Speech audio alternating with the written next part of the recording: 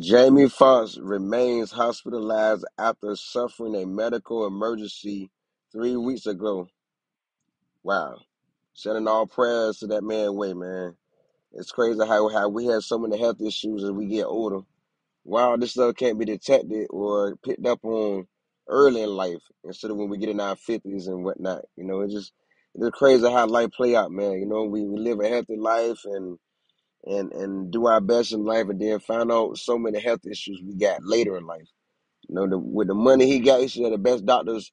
Any health issues should be detected in your 30s, your late 30s, your early 40s, not at 55 years old.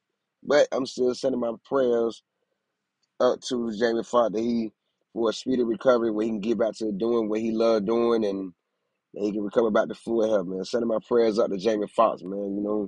You one of the reasons why I'm the man that I am today, thanks to your TV show, Jamie Foxx Show.